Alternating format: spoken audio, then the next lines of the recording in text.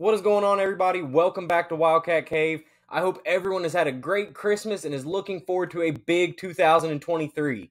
Before we enter the new year, Kentucky football has tied up some loose ends, and we still have one more game to play before they get to ring in the new year and really begin their off season.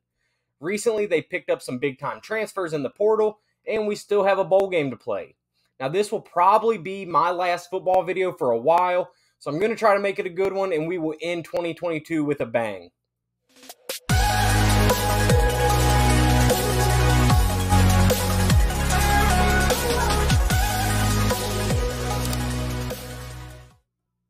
Really quick, guys, I have to say I relaunched this channel just a hair over 2 months ago, and since then we have grown almost 100 subscribers, and I want you guys to know that that means the world to me. I post less than I used to on the channel, and we're still growing, and that is awesome. Please keep subscribing and keep this thing going. Now, let's talk a little Kentucky football. So let's start here with some of the players that are transferring out. At running back, we have Kavasier Smoke and Mike Drennan. Both of those guys are guys that saw minutes, Smoke obviously being the backup to C-Rod, and Mike Drennan, a.k.a. Donut, just seeing playing time sparingly. Both guys were good and productive. Nobody I think we're really going to miss with some of the guys we're bringing in and some of the guys that are returning. I think we're going to be okay without these guys. I wish them nothing but the best. They've been great for our program and backing up C-Rod, but I understand they want more playing time. And with the guys we have and that are coming in, they're just not going to see it here. At wide receiver, we have quite a few leaving. We have Chauncey Magwood, DeMarcus Harris, Chris Lewis, Rashawn Lewis, and Tay Crooms all exiting in the wide receiver room. I think the writing is kind of on the wall when you have guys like Dane Key, Barryon Brown, Tavion Robinson probably coming back, along with some freshmen that they're really excited about and guys that are returning. I just think the writing was on the wall for them. They want to be somewhere where they can be the guy. So, again, no hard feelings. But when you get recruited over and younger guys are playing ahead of you, it's probably time for you to go ahead and try to find somewhere else to make a name for yourself. At tight end, we are losing Keaton Upshaw. Been a really, really productive guy in the past for Kentucky. Unfortunately, it just turns out that, again, he's been recruited over. These young guys in Caddis and Dingle, they're stepping up and they're just outplaying Upshaw. He was hurt last year with some injury, came back this year, and just got passed up in the depth chart. I think he can go be really productive somewhere. I just don't think it's going to be Kentucky. And then finally, Keontae Goodwin, the offensive lineman, the 5-star. Rumor has it that he may not actually transfer. He's just in the portal feeling out his options, and he may come back to Kentucky next year, which would be really good. You know, this dude's a 5-star. I think he didn't gain as much strength as they wanted him to. He didn't lose as much weight as they had hoped. And so he played, but he didn't see a ton of playing time. I could see a world where he comes back and contributes next year. If not, again, I wish this guy the best. He's a really good player, and he will be a really good player. But when you're playing in Kentucky that's known for their offensive line, it's hard to get playing time, especially as a freshman in the SEC.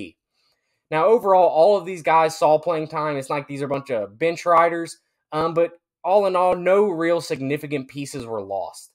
These are all guys that can contribute other places, maybe at smaller colleges, like Eastern and Northern, if they had a football team, Western, places like that, I think would be good landing spots for all of these guys.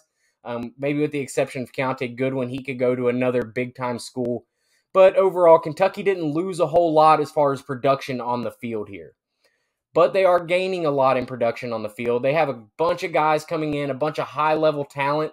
At offensive line, they have Tanner Bowles. He's a 6'5", 280-pound guard from Alabama. He played in every single game for Alabama, so you know he's good. He started for a potential national championship level team.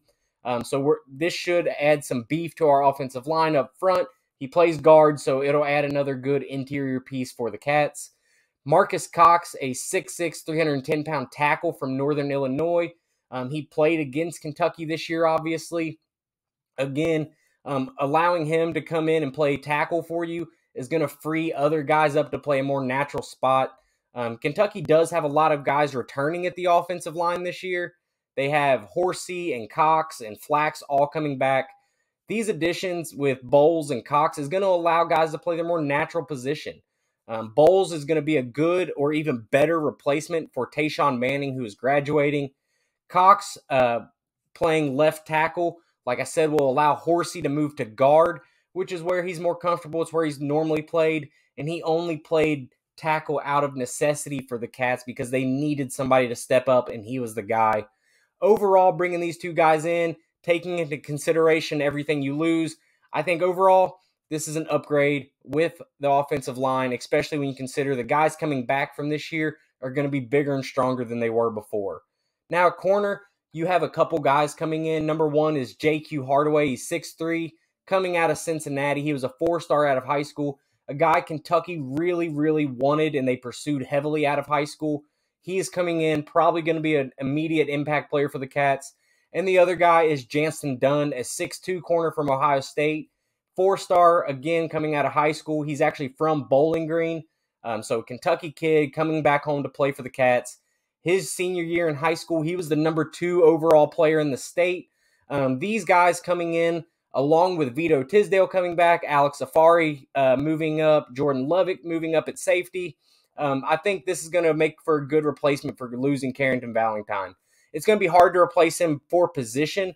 I don't know if either of these guys are going to step up and immediately be what Valentine was this past year, but these two dudes that are really high-rated recruits and really good players, couple them with up-and-coming young guys who've already somewhat proven themselves, and I think our defensive backfield is looking okay. Now at running back, we have Ray Davis coming in. He's a 1,000-yard rusher out of Vanderbilt last season.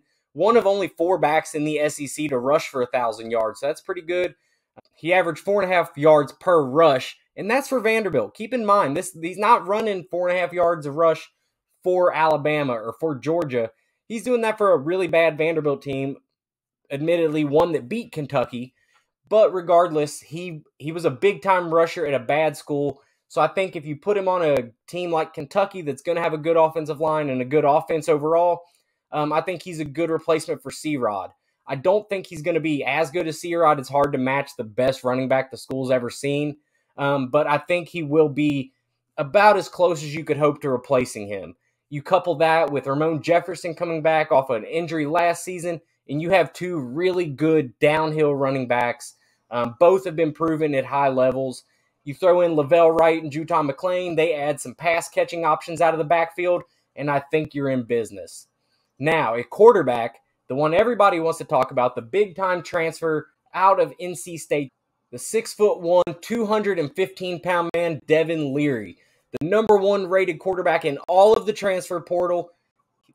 His last full season, he threw for 35 touchdowns and only 5 interceptions and 3,400 yards. That is a 7-to-1 touchdown to interception ratio. You're not going to find many guys in the country at any level that's going to throw up numbers like that. This past season, he threw for 1,200 yards, 11 touchdowns, and 4 interceptions in 5 games before his injury.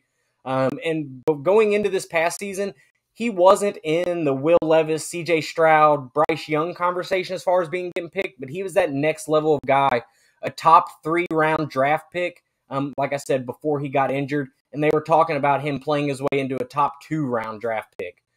So he's not Will Levis, but he has that sort of same potential. Injuries are concerning for this guy. You know, obviously he missed a ton of last season because of an injury. I personally trust the staff to evaluate that for us. If they have done their due diligence and they've done their research and they believe that this injury is something he can come back 100% from, I'm going to put my trust in Mark Stoops and our medical staff to say, yes, he's good to go, and we're ready to put him on the field, and we're not worried about him being hurt. Again, I don't think that he is that – I don't think his ceiling is as high as Will's maybe. He doesn't have Will Levis's huge arm, but he is a lot more accurate than Will, in my opinion. Will was a lot of a gunslinger, throw it down the field and kind of let your receivers do it. This guy, he's going to be precise. He's going to put the ball on the money every time. You see that with that 35-to-5 interception to touchdown ratio. That's really good. That tells me he doesn't make bad decisions. He knows where he's going with the ball, and he delivers it accurately. He does have a better O-line than what he probably had at NC State to protect him, so he should have time in the pocket, which, again, is going to, 1, prevent injury, and 2, allow him to deliver a catchable ball a lot more often. And he has great weapons. You have Dane Key and Barryon Brown and Tavion coming back, along with maybe Jordan Anthony and some of these other guys that the staff's really excited about. Now, overall, I think we've gained more than we've lost. We didn't really lose any key starters. And overall, at each position, I don't think you really went down a whole lot, if any. Again, offensive line, I think, is better. The wide receiver room, you throw in the speeds for Jordan Anthony. I think they're at least equal because everybody's coming back. Maybe a touch better with some of these young guys stepping up. Running back, I think it is a slight depth, or a slight dip. Like I said, it's hard to replace the best running back this school's ever seen. But I do think the running back room is deeper now. I think Ramon Jefferson and Ray Davis might be a better combo than C-Rod and Smoke. I think the depth and versatility with some pass catchers back there makes maybe a slight dip in running back, but overall you have more depth and you have more versatility, so I'm going to call it a pretty even wash. Quarterback, kind of the same deal. I'm calling it even. Will obviously has the big arm, the big NFL body like you would want, but Devin Leary is a little better decision-making, and he's a little more accurate than Will was, and I think that makes up for his lack of arm strength. Not that he doesn't have a strong arm. He's just not Will Levis. Not many people are. And he has Cohen back. We saw what Will was able to do with Cohen a couple years ago. You put Devin Leary in that system with that offensive coordinator, and I think we're ready to roll. But we have all season to dissect and break down our roster and transfers and this and that. As for right now, we have one thing to look forward to, and it's the Music City Bowl coming up this Saturday, New Year's Eve at noon, against the Iowa Hawkeyes. On paper, I think Kentucky should have a slight advantage, in my opinion, but Vegas actually has Kentucky as a 2.5-point dog with the lowest over-under in college football history. Now, we'll just talk a little bit about each of these teams. Kentucky obviously is not going to have Will Levis, Chris Rodriguez, or Carrington Valentine playing in this game. I think we're going to see Destin Wade, Kaya Sharon, and Deuce Hogan be splitting minutes at quarterback. It seems like there might be leaning towards a package for Destin Wade to start the game, maybe like a quote-unquote Wildcat type of offense, even though I think he's more inept to throw the ball than a traditional Wildcat quarterback. We saw Kai Sharon against South Carolina. The play calling was really conservative. I think when he gets minutes, you're not going to see as conservative as a play call. And then Deuce Hogan, who we haven't seen much of this year, but I think he's going to get a solid run just because he came from Iowa. I think he'll want to play against his old team, and I think the staff is going to let him get his shot. Now, Vince Marrow and I believe the wide receiver, Coach Woody, is going to be calling the plays, kind of a play call by committee there. I think Vince Marrow might be the main play caller, but Woody's going to have his input. Because of that, I do think we're going to play conservative. But, Vince is the tight end coach, and you have Coach Woody at the wide receiver coach, and they're going to want to get their guys the ball. So even if we're not playing our starting quarterback, I don't see us being super conservative where we run 37 plays in a row. I think we are going to see them let these guys try to air the ball out, get the ball in Dane Key's hands and Barryon and Tavion and these other guys. A lot of these times these bowl games are meant for younger guys, especially when you're not playing for a national championship. It's meant for these young guys to show what they got. Kentucky, in my opinion, again, has better athletes than Iowa. Couple that with a top 20 defense, and I like Kentucky's chances even if Vegas doesn't. Now, Iowa, on the other hand, they're not playing their starting quarterback, Spencer Petras, however you say it, Petras, or their backup, Alex Padilla. So they're going to be playing a third-string quarterback.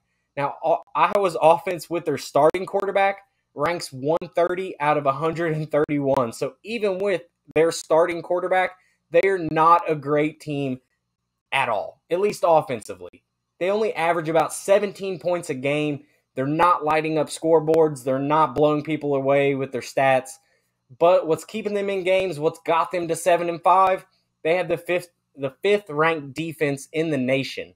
With both defenses being really good and both teams just missing their starting quarterback and in some cases their second-string quarterback and some other key positions, it just comes down to which team has better playmakers and who can utilize them better. I think that's clearly Kentucky. I know Kentucky's offense was very lackluster this season, but if all else is equal, I'll take Dane Key, Barryon Brown, Tavion Robinson, Juton McClain, and those dudes against Iowa's defense. I think it is much more likely for our playmakers to score on that defense than it will be for their lesser playmakers to score on our defense. Our athletes on defense will be able to match their athletes on offense. I think it just comes down to, will our playmakers consistently be better than their defense?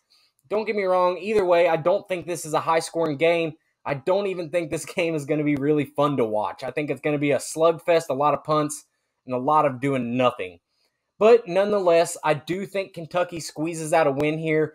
I will take the Cats 17-13, effectively covering the spread, but still going under the lowest over-under in history, which is set at 31. If my score is correct, the total will be 30. Let me know your predictions down in the comments. I think this will be a interesting game at the least. That will wrap up this video, guys. Let me know your predictions for the bowl game, your feelings on how UK did in the portal, and if you're going to watch the football or the basketball game down in the comments. Like I said, this will probably be the last football video for a while, as we are about to hit the heart of SEC basketball play. So I hope you all are ready to talk some Kentucky basketball. I know I am. I hope everyone enjoys the New Year's. Don't drink and drive, and I will see you guys next year in 2023. Go Cats.